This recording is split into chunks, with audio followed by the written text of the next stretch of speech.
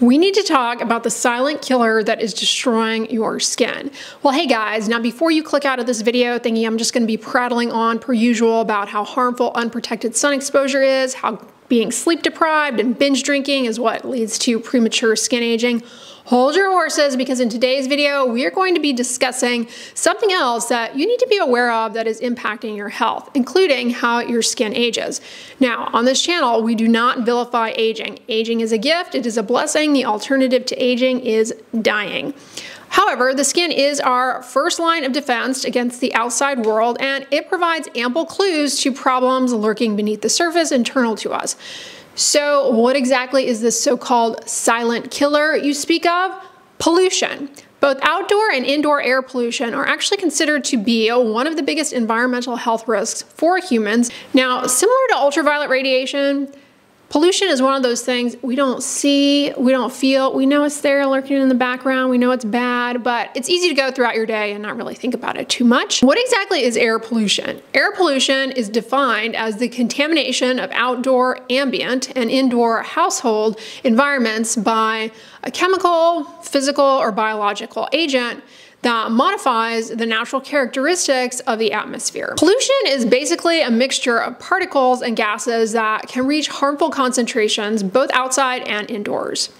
Soot, smoke, mold, pollen, methane, and carbon monoxide. Air pollution affects many organ systems, including your heart and your lungs. Fine particles in polluted air penetrate deeply into your lungs and contribute to lung cancer, COPD, asthma, and respiratory infections. There is evidence actually that air pollution affects our central nervous system, our reproductive system, and of course, germane to this channel and what we were talking about today, our skin. Where does pollution come from? Most commonly, pollutants are generated through the burning of fossil fuels by cars and industries, giving rise to pollution components such as particulate matter and polycyclic aromatic hydrocarbons. Now, additional pollutants are derived from sources like cigarette smoke, volatile organic compounds, otherwise known as VOCs, and tropospheric ozone. These things are generated by like power plants, industries, vehicles, domestic agricultural sources. Why exactly is pollution bad for our health? Air pollution causes oxidative stress. That's another one of those ambiguous things we know is lurking in the background, but we can't see or feel.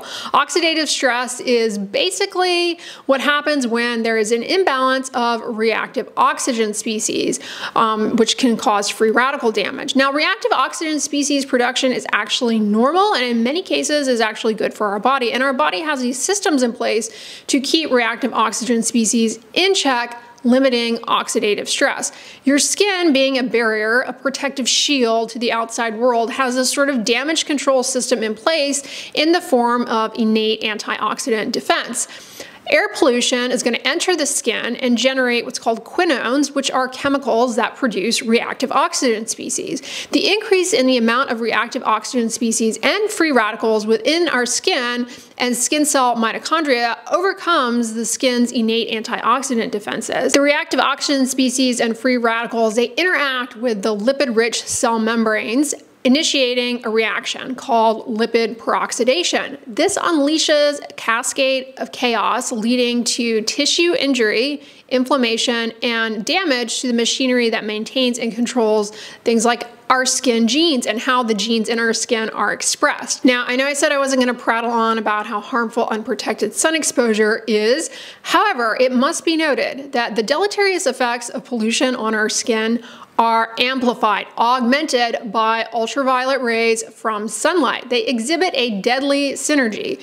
Repeated and frequent exposures to high levels of pollution can have harmful effects on the skin. And in the presence of ultraviolet radiation, those two things together are really damaging. The harmful consequences of pollution on the skin are illustrated by associations with or causation of premature aging, sun damage, sunspots, melasma, and increased incidence of inflammatory skin conditions like atopic dermatitis, psoriasis, acne, and also skin cancer.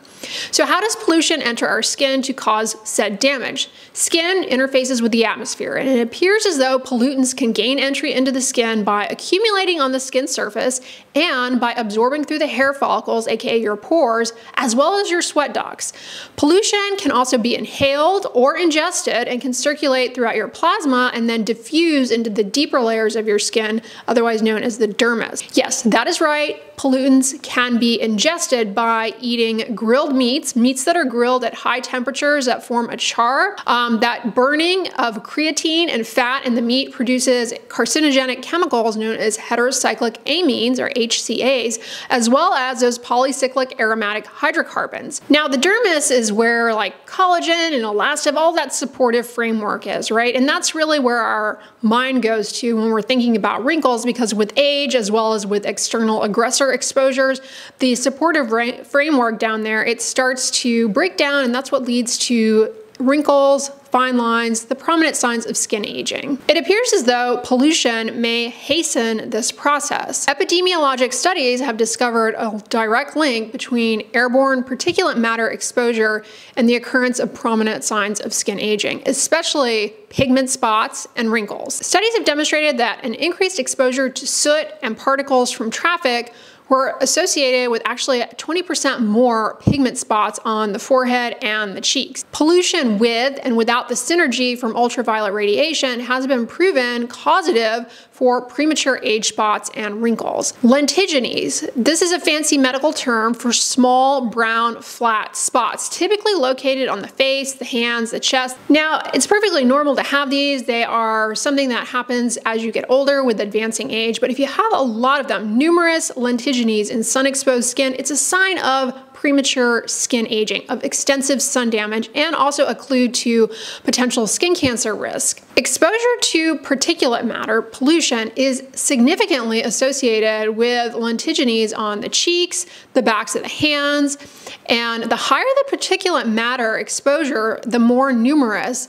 the sunspots, the lentigines. Exposure to secondhand smoke and fossil fuels are also associated with a higher number of spots on the cheeks. One study actually showed that a distance of 100 meters or less from a busy road was associated with 35% more spots on the forehead and 15% more on the cheeks. Now, association does not necessarily prove causation. You know, sometimes people live near traffic.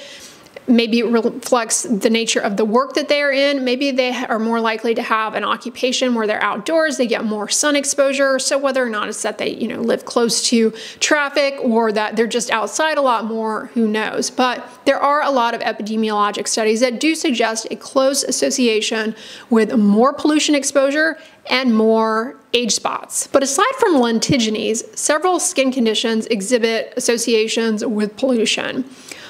For example, recent studies suggest pollution as a possible risk factor for the development of melasma. Melasma is a skin condition characterized by symmetric patches of brown hyperpigmentation with angulated borders. Now, I have several videos on melasma here on my channel, and of course, it is a complicated condition. It involves your genetics, hormones, of course, sun exposure. We know that unchecked inflammation in the skin, it causes the pigment-producing cells, the melanocytes, to amp up pigment production, plays a major role in melasma. The reactive oxygen species generated from pollution can trigger enzymes that lead to skin pigmentation and worsening of melasma. Pollution is also thought to have a direct negative impact on the severity of chronic inflammatory skin conditions, such as atopic dermatitis and psoriasis. Patients with these conditions, if they live somewhere with more pollution, they tend to have more severe disease.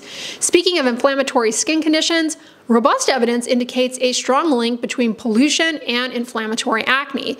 Many women report that their acne can be a lot worse during periods of higher air pollution. Studies looking at skin quality changes such as vitamin E, an antioxidant in the skin, and squalane observed a decline in these measures of skin quality with chronic exposures to ambient pollution. It's also worth pointing out that there is an association with pollution and an increased risk of skin cancer. Now again, association Association does not prove causation in all of these cases, but taken together, one cannot ignore the deleterious effects of pollution on our health. The American Lung Association estimates that more than 40% of the US population are actually at risk for disease and premature death from air pollution. What can you do, though, to mitigate the negative impacts of pollution on your health? Well, we know that antioxidants neutralize free radicals produced as a result of toxic air pollutants entering the body. And a diet rich in antioxidants may be the fuel necessary to help protect from damage. The best evidence we have to support this comes from a study examining the Mediterranean diet. This diet involves the consumption of foods high in antioxidants: fruits, vegetables, whole grains, legumes, olive oil, fish, and poultry. For over 17 years, researchers prospectively collected data from 550,000 people in the US.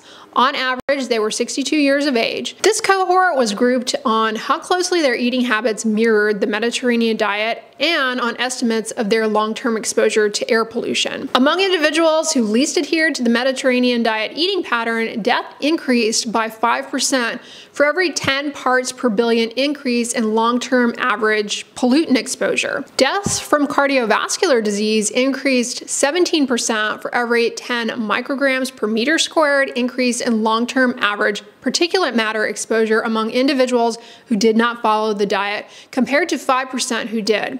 Similar patterns for death from heart attacks were also seen.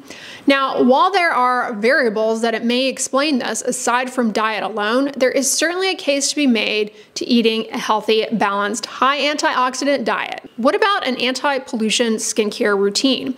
Cleansing the skin is the backbone here, as airborne pollutants can bind to the skin and they can weaken the skin barrier, rendering it more vulnerable to ultraviolet radiation damage, dryness, wrinkling, and hyperpigmentation. Sunscreen. SPF during the day is key for obvious reasons of mitigating the synergistic assault of ultraviolet radiation plus pollution. Moisturizers help with barrier function, limiting the penetration of pollutants. Now, many moisturizers and sunscreens are formulated with evidence-based antioxidants such as niacinamide, coenzyme Q10, green tea, resveratrol. Now, the dream with applying these to the skin is that they help reduce oxidative stress and free radical damage and may help boost up our skin's antioxidant defense systems.